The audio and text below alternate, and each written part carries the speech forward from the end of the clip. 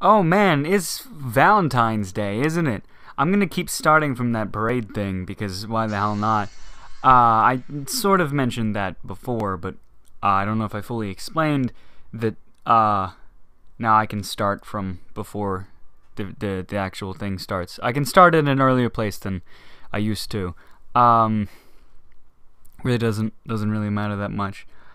Today's Valentine's Day though, which is fun. I am home alone because they went out and I didn't care. I'm just chilling, gonna spend Valentine's like I did last year maybe, or I might actually do like a Valentine's Day stream. I don't know what, but I really like streaming, and if people are lonely, they'll come in and say hi. I know I'm lonely. No, I don't know. I'm usually completely fine with my loneliness, but it starts to get to me a little bit around these kind of Valentines, you know? I don't know. I just start to lament that I've completely given up on, online dating, but it's a kind of a good thing. So whatever. Well, that specifically is kind of a good thing, but then still lonely. Oops. Does somebody have fever? I think Sonata has fever. I might be following him on this purple, which is a bad idea. Oops. Oh boy. Yeah, it's Valentine's Day. Like these things happen. But I shouldn't dwell on it that much because then this is gonna be sad. Maybe. I don't know. It's an annoying thing. It's just yeah, I followed. Damn it.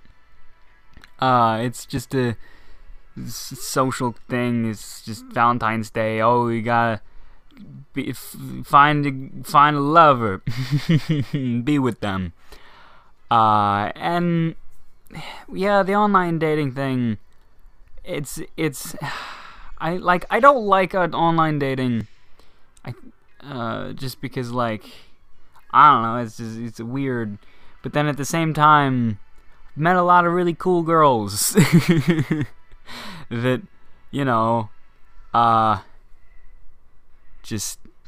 they're just friends because I don't want it to go any further, because when it goes further, things get complicated because they're on the other side of the world or the other side of the United States or something, I don't know, like the other side of the hemisphere, maybe.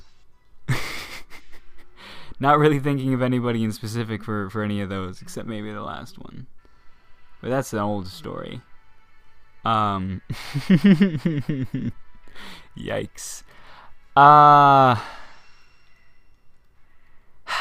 Yeah, loneliness sucks, but people strive for a connection, a togetherness.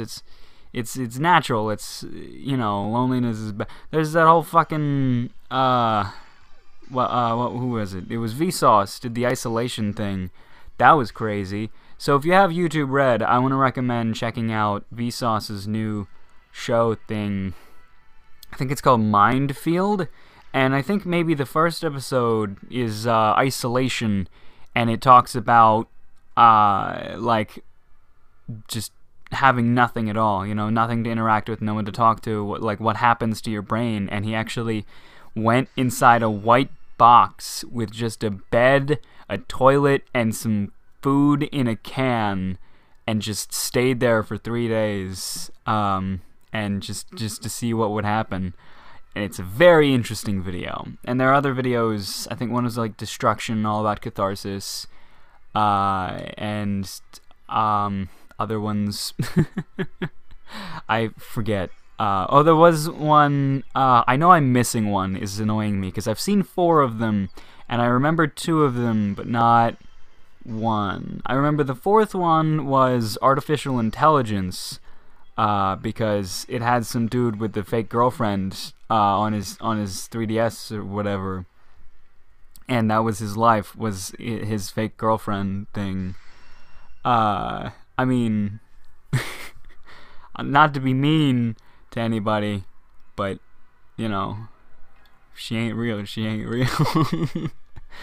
But he developed some sort of weird emotional connection to this, and it's interesting. I think it was more about artificial intelligence than fake girlfriends, but that was episode 4. What the hell was episode 2? The isolation. Oh man, I don't remember. Conformity. He did an episode on conformity, when you're like doing things because other people are doing them, and it's cool. Like he did little like experiments and things, like social experiments, except real. He just brought in people and he was like, "Hey, do this shit or whatever." And he does those, like he makes it a real proper educational video, which is great, which I love those. Like it's usually like bring in a professional to talk about it, do some experiments. I think he usually does like at least 2 different types of experiments that are relevant to the topic, and it's cool. It's very cool. I think Bill Nye's actually coming out with a show. I think Bill Nye Saves the World is what it's called. I'm very excited for that one out of YouTube Red. YouTube Red. I don't have very much money, but so far it hasn't been that much of a waste, I guess. Because that's good. Minefield's good. I'm excited for Bill Nye Saves the World. And I think Game Grumps are actually coming out with a YouTube Red show, which is pretty interesting. I have no idea what it's about, but they mentioned it in passing like once to a guest they had on.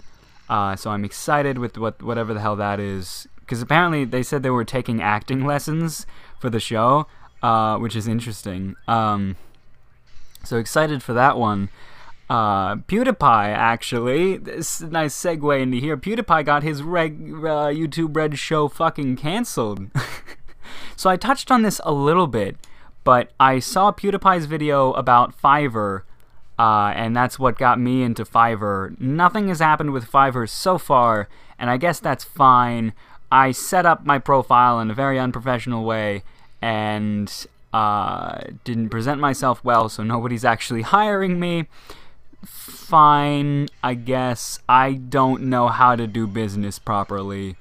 Oops. But yeah, so PewDiePie's whole thing with Fiverr, sorta added, just added a little bit too much to the slight kind of things he's been doing involving anti-Semitism. So one of the things he did on Fiverr was he hired and paid 2 people to write "Death to all Jews" on a sign and make a video on it. And that was just like the tipping point, and now Wall Street Journal made an article and a video showing like the times that PewDiePie had been anti-Semitic, and was like, PewDiePie is anti-Semitic, and it was like super bad. And then because of this, and because of how huge he is, Disney severed all ties with PewDiePie, and Google canceled his YouTube Red show, and did something. I think they took off his they didn't advertise him. It was like they stopped putting advertisements for him in anything else. So that's, it doesn't pay to be racist, even if it's satire. He's got such a huge following, and he's so weirdly important because he's got 53 million subscribers. He's just like the face of YouTube almost, and some people don't like that, but it's what it is. And when he's being anti-Semitic, even if it's satire, people won't take it as satire. Poe's law. Poe's law, by the way, is a term that means that, like, if it's not super obvious that it's satire, somebody is gonna think that it isn't at some point. You have to be very, very careful with satire, because if you get too weird with it, there's a chance that people won't see the weirdness, and they'll think you're genuinely racist, or you're genuinely anti-Semitic, or genuinely like any of the crazy shit that people pretend to be sometimes, because there are crazy people that are actually these things. So beware Poe's Law if you're gonna fuck around with satire. I feel like I've used a lot of big words this time. Is Poe's Law a psychology thing? I don't think Poe's Law is a psychology. That's more of like just a general fun term.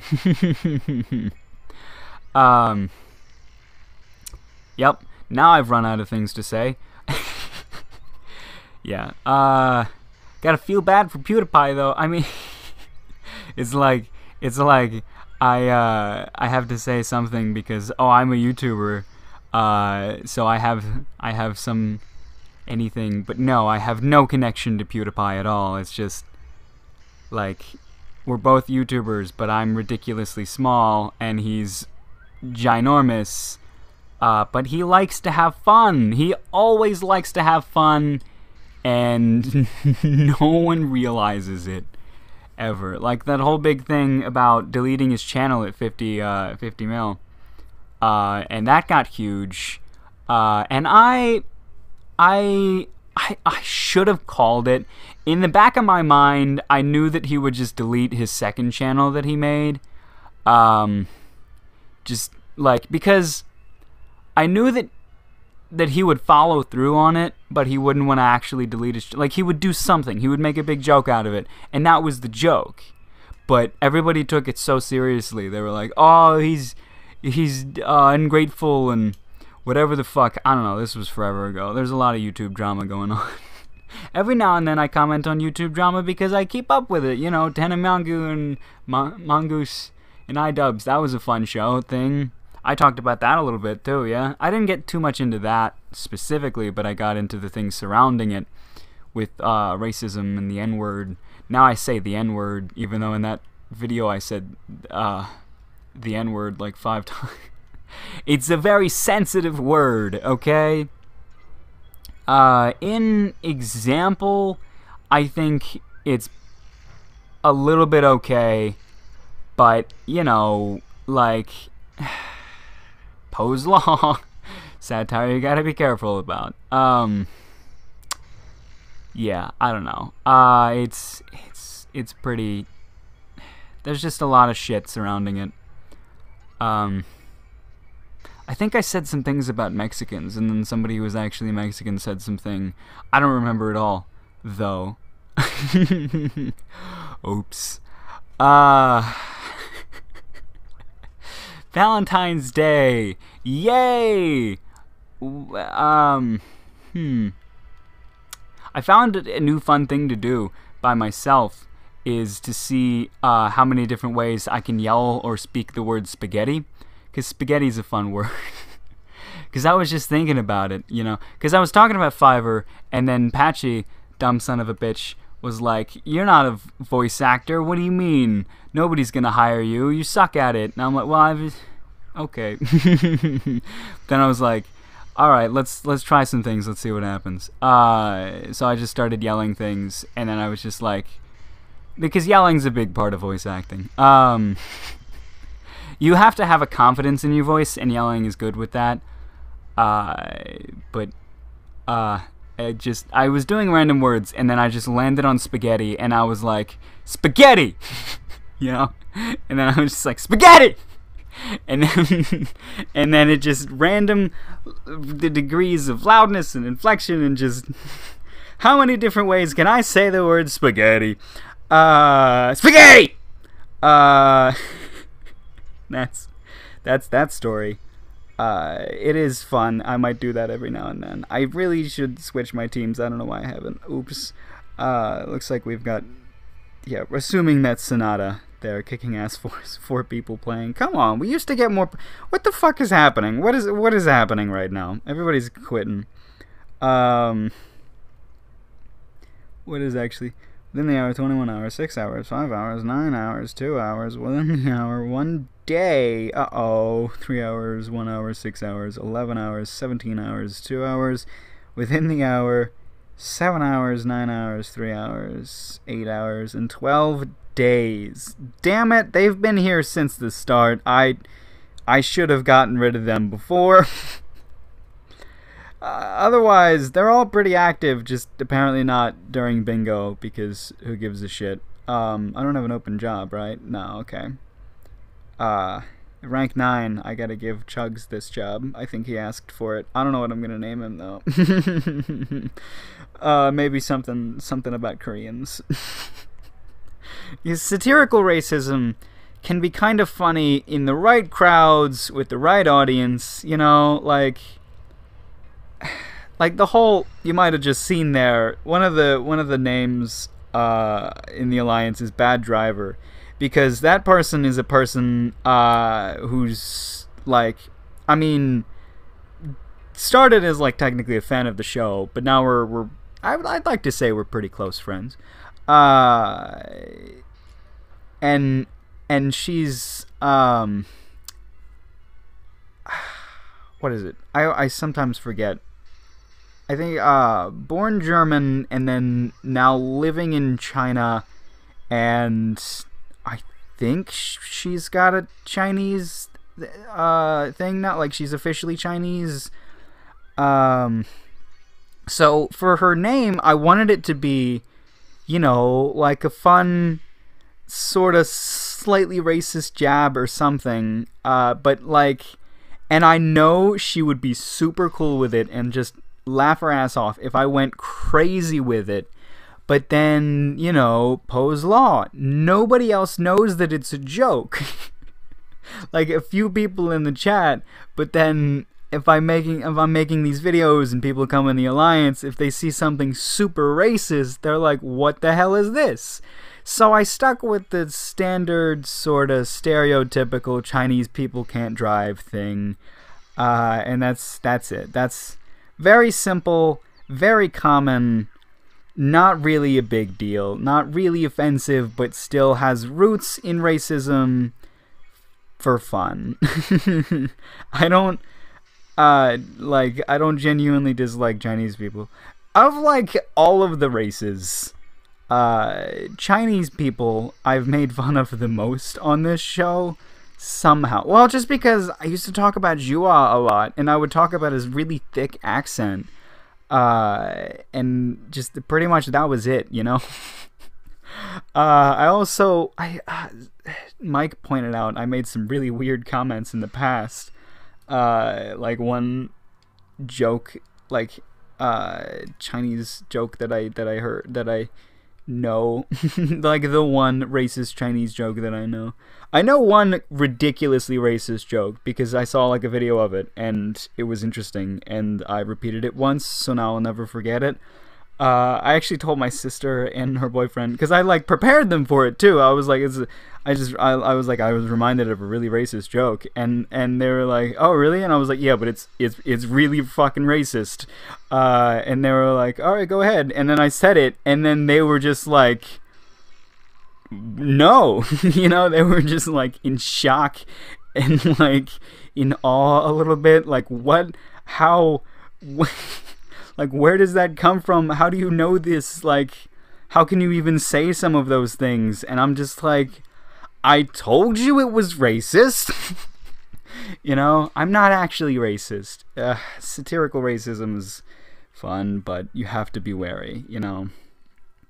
I don't intend to be racist ever. I don't think I've said anything, like, intentionally racist or anything that could be misconstrued as that. Misconstrued. I hope so, at least. That one joke that I made in the past, I'm pretty sure I set that up as like, this is the joke that I know and it's racist, you know? I think I said something annoying before that, though. I think I said I don't speak that Xinjiang. That's a little silly. The Chinese joke is very, it's Chinese people name their children by dropping pots and pans down the stairs. It's a very old one. I know a lot of jokes. Bad jokes. I used to, my sister owned an adult joke book, and I would read the shit out of it, like, every day. I would just, like, borrow it from her and just read random passages and give it back, you know, at the end of the day, kind of shit. And that went on for like a week. And whenever we went on vacation around this time, she would bring it, and then we'd just read that and laugh to ourselves in the car, kind of shit. And I don't remember a lot of them, but it was a very fun book. Like it was all in sections too. It was like blonde jokes, and then like really dirty, like sexual kind of jokes, and then like bar jokes, like yada yada walks into a bar kind of shit. A lot of them were really simple, but they were fun. It was a very, very large book too. I remember it like it had a red cover, and was like 1.5 inches thick. I'd say. I've been fucking up words randomly today. I almost kind of know why, but I won't say. It's, whatever. Yeah, no. So that was a lot of fun. Another very old joke, blonde joke, that I remember well. I remember jokes if I've told them multiple times, and this is one of the ones that I've told multiple. Because this story of the book thing happened in, like, elementary school, you know? Long time ago. That's why I don't remember a lot of them, but the few that I remember usually end up being blonde jokes. Almost specifically because I am blonde, so it's fun to do them, but there's one that has something to do with an airplane, but I don't fully remember it. It's got, well, I remember a bit of the punchline and like how it flows, but I don't remember enough of it to really remember it. But there is a very, very old one, and then it's a blonde, a redhead, and a brunette escape from jail, and they're on the run. They find a barn, and they all decide to hide in some burlap sacks. And when the police find them, they go, hey, look at these sacks. Might be people hiding in there. He's like, oh, we'll give it a kick. So he kicks the one with the brunette in it. And she goes, meow. He's like, oh, it's a bag of cats. Don't worry about it. And he kicks the one with the redhead in it. And she goes, woof, woof. He's like, oh, there's a dog in that bag. Don't worry about it. He kicks the one with the blonde. And she goes, potatoes. Because it's a bag full of potatoes. Oh, God. That's such an old joke. It's still kind of funny. And I hope it was funny to anyone. It's weird to tell jokes by yourself because without the immediate, like the audience there, or at least someone there to laugh, you don't know if it's funny unless you're like a really good comedian and you've just gotten used to what's funny and what's not. But even sometimes, they run their jokes behind family members and shit first, I think. Most people, at least. But that's a very common one. There's also something to do with a lawnmower, but I don't remember that one. People used to do like yo mama joke competitions. Like I never participated because I didn't like insulting people. But they were pretty fun to watch. It'd just be two people staring at each other as a sort of standoff type thing. Is that what you call it? I don't know. And it's just like they go back and forth with some sort of yo mama joke, and then it's supposed to get heated or something. I don't know.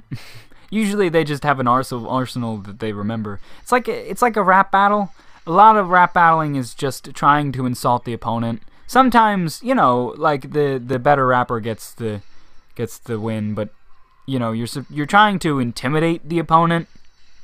So you're also insulting the shit out of them because it's rap. Not a good rapper, not a good freestyler. I don't know. I've never really tried, but don't want to try. Not a thing that I do. I don't know. This kind of shit can flow naturally, but this is just conversation. This is just talking. If I want to sing it or rap it or do it quickly, it's just no. No. I don't know. A lot of it's like a mental block. It's like insecurity or whatever the fuck. It's like, oh, I can't do this thing, so then it becomes a loophole of death or whatever the fuck you want to call it. Where it's... That's not what it's called. That's the second time trains come. What's it actually called? I don't remember. but it's a bad thing because like your brain starts like convincing you that you really are shit at this thing or whatever, because you say that you're shit at it, and when you try it, you start being shit at it because you've said that you've been shit at it, and then it's just goes downhill from there. What the fuck do they call that? Tiger, help me out here. She's looking out the window. Kitty, hi. She's in her chair. I say it's her chair now because she's in there all the time. It's like my chair. It's my grandmother's chair actually. Long time ago. That was at her house. Well, I guess I never really like. My grandmother and my grandfather owned the house together. I don't know who had the chair, but my grandmother's long gone. Very sad, very sad. Been a while though, you know. People move on. Still get kind of sad about it though. Very nice lady. And now my grandfather's kind of losing it. Very sad too.